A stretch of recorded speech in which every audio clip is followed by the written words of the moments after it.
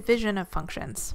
Like multiplication, the division of one function by another will behave as we expect.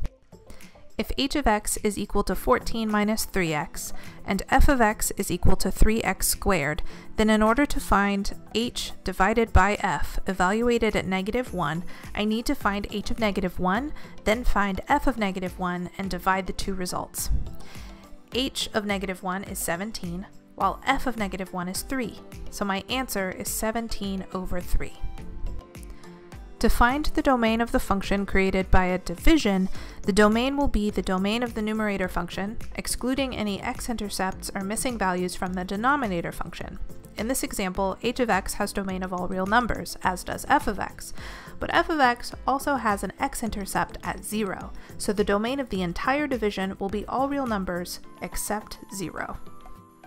In this example, we found and simplified the division of two functions represented as equations. You can also determine the domain for the division of two functions.